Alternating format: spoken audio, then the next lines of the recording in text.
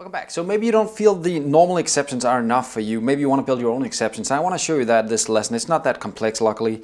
Now, why do we want to make our own exceptions? Well, maybe you kind of want to have a system where you've built a good explanation in each exception, and you kind of make reuse of those exceptions. And I'm going to try and do that in my case by making an exception that says parameter cannot be null exception. That means that every time I try and pass something into a method or a class, I can just fire that exception and then just explain what parameter was wrong, just to make it easier and not having to rewrite that text again and again and again. So that's what I'm going to try and build this lesson. Now I cheated a little bit because I want to just do test-driven development, right? I'm a test-driven developer, right? So I'm going to try and do that. Let's jump to the Explorer. So I kind of prepared a new area down here in the test area. I added a new exceptions folder, and I added something called parameter cannot be null exception test. This is the name of the new exception I want to build, and then of course you put test in the end to explain that's a test class. Now, why did I choose to put it inside the primary driver adapters? Well, I decided to put it in there because I believe that it belongs to the core, because whenever I want to kind of use the core, the location service location service, I'll get an exception thrown, and that exception belongs inside the core, so I can throw it to whoever tries to use my code right here in the service. Of course, it'll end up being put up here, so the location service will start throwing a new exception right here, so we'll need to add a new directory, but I'm getting ahead of myself. We need to do it test-driven, okay? So let's try and jump into the code now and start making this test-driven. Now, I made two tests right here. The first one is new exception with no parameter, returns parameter name plus cannot be null. Let's try and write this into human readable code. First of all, new exception of type null reference. I'm going to add that because I want to kind of make sure that this is going to be a null reference exception. So let's make null reference exception as the type right here, and let's just call it X for exception, and then we'll make a new parameter cannot. Now notice, if you guys forget it, you can just go and read the text up here, because you made unit tests that are very easy to comprehend, right? So it's easy to see this should be the name of the class, the production class, when I'm done, because that's the name of the test. There we go. And let's just put nothing in here right now because it says with no params, and it should return some kind of parameter name cannot be null. Now, maybe I should put as text right here, because just to be a message, to be even more precise actually. Again, I try to make these as readable for you guys when you look at my code, or any developer, to make it easier for him to understand why I made this test and what it should actually return. Now, first of all, I have a problem right here. I don't have this class. Let's go and create it. Into the Explorer, and again, as I said, this class needs to reside under exceptions in the adapters. So let's make that new directory. Now this is of course just the design I chose to use, right? But I think I'm upholding the clean architecture, so that's why I chose it. I'll add a new class right here, and let's just put in the class for now and make it the name of the class without the test part. And there we go, now we have our new class. I'll save this. Now when this is here, I can now import it. So let's go back to our code. We are test-driven developers, so let's import this guy. There we go. Now he's available, but I still get an exception because he's not of the type null reference exception.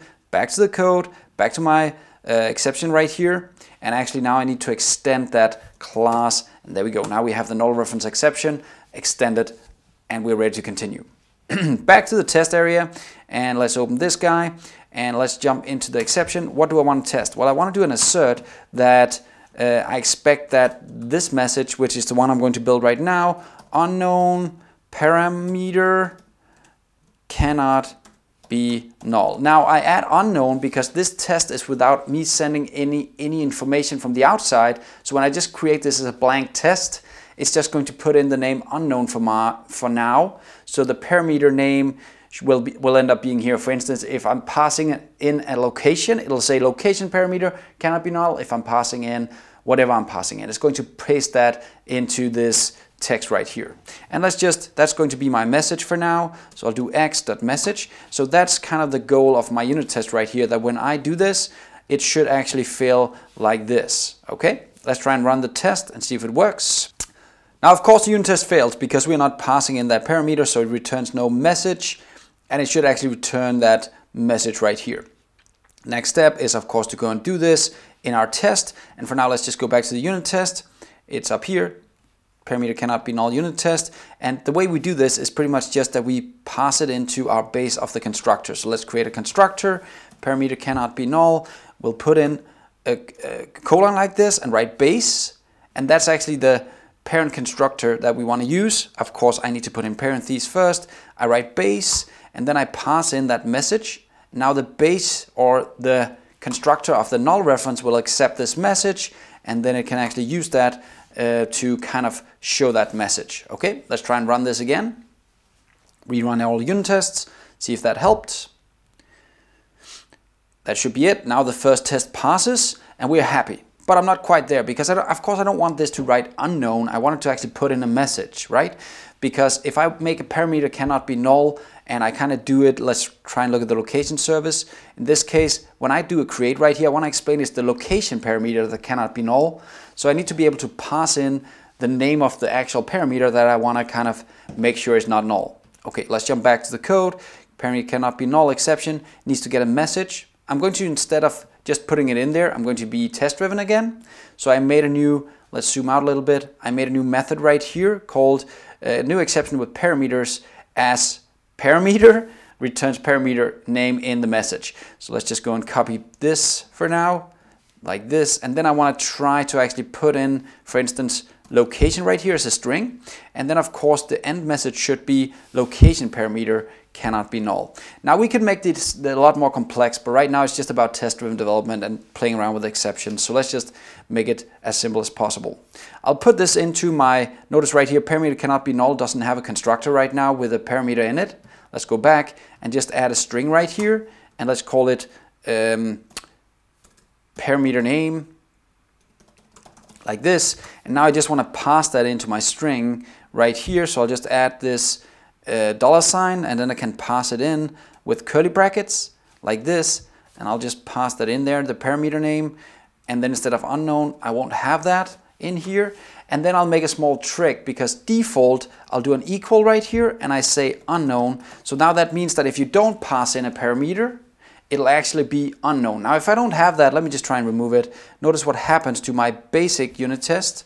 I'll just save that, go back to the code and go down to my test, and you'll notice now it won't work up here because it needs a parameter, right? Now I could pass in unknown, but why not instead just go and create the default inside my parameter right here is going to be equal to unknown like this.